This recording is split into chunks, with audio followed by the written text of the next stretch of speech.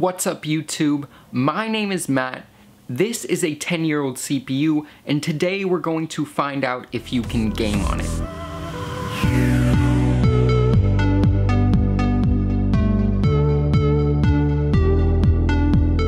So this is a 10-year-old CPU and today we're going to be finding out with the help of a relatively modern graphics card you can game on it. So this CPU is an Intel Core 2 Extreme QX6700. I picked this one up for around $30 on eBay, which is a pretty typical price for an auction, or you can buy it now in many listings for around $40. This was the first Intel consumer quad-core processor.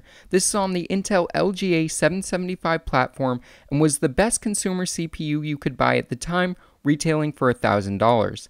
This is basically the 5960X of 2006, which is funny to think about because it's more than likely you'll be able to pick up a 5960X in a decade for around $30 on eBay. Now for its time, the CPU was absolutely amazing. It's a quad-core CPU clocked at 2.66 GHz with an unlocked multiplier and an incredibly high TDP of 140 watts. Now looking at a graphics card from 2006, the best GPU money could buy was an NVIDIA GeForce 7950 GX2. This was a dual GPU card which literally can run 0 modern games. So then you may be asking yourself, well, if the best GPU of 2006 can't run any games, then why would the best CPU of 2006 be able to run games? Well, for a couple of reasons. The first is the GPU performance has increased at such a rapid pace since that time that even the relatively quickly improving CPU performance fails in comparison.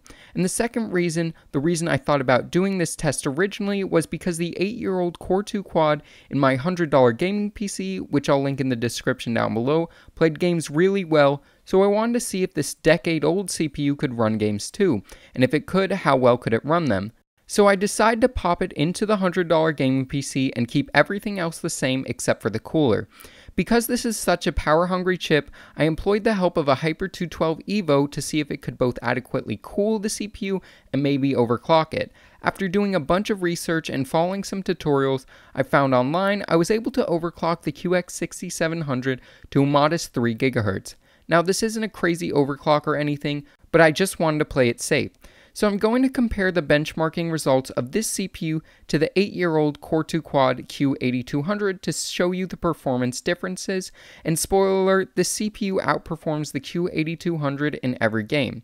So let's get into the benchmarks. Starting with GTA 5, a very CPU intensive game, at 1080p low settings, the QX6700 saw an almost 20% increase in FPS from the Q8200.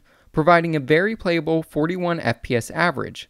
Once again, I'd like to reiterate from previous videos that the HD 7850 used only is 1GB of VRAM, so this kept me from being able to increase the graphical settings anywhere beyond low.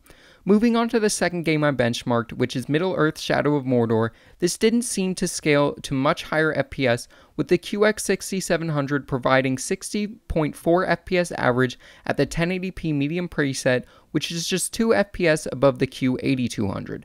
The final game tested was Metro Last Light Redux, which scaled fairly well, showing an increase of around 4 FPS average, going from 38 to 42 FPS average at the 1080p medium preset. So as you can see, you can definitely game on this CPU, and you can game fairly well.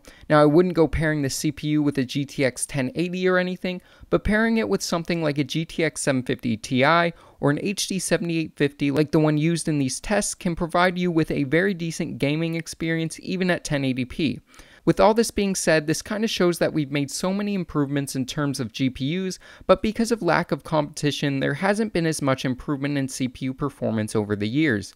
Hopefully with the upcoming release of AMD's Zen processors, they'll be able to shake up the market enough to be a catalyst for improvements and innovations. So conclusion time.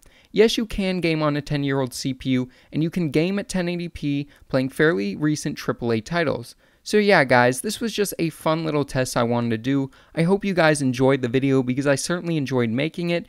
And if you guys did enjoy it, make sure to give this video a thumbs up. And if this is the first video of mine you're seeing and you want to see my future uploads, make sure to hit that subscribe button because I have a lot of great PC gaming hardware videos coming up that you definitely don't want to miss out on. And as always, this is Matt from Tech by Matt, signing out.